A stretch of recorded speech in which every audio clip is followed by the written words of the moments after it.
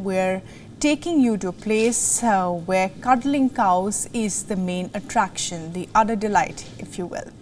Welcome to Dumble Farm in northern England, where Morag, a Highland cow with a luscious caramel coat, is turning moodiness into happiness. It all started in February when Fiona Wilson, the head farmer, realized that the milk business wasn't exactly creamy.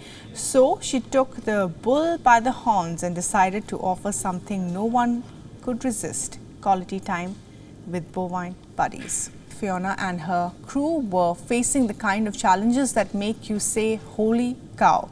But now they're making more dough from cuddles than cows, and the cows, well, they're loving it as well. While it's all fun and games at Dumble Farm, one can't help to wonder, with India boasting the world's largest cow population, could the cuddly cure cross continents? Well,